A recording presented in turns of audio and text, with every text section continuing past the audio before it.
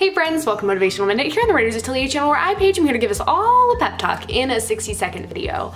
So I feel like on social media all of the time I see the expression, if you want to be a real writer, make sure you're writing every single day. And I wanted to say that while I feel that that can be an incredible practice in self-discipline, in holding yourself accountable, I also feel that it's setting the bar very high for yourself.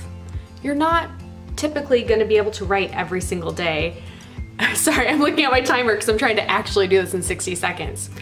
And that's okay. If you can't get the words in today, if you didn't get them in yesterday, it doesn't make you any less valid than the writer that's sitting next to you. Keep working hard, be gentle with yourselves. You are valid, you are a writer, continue to write.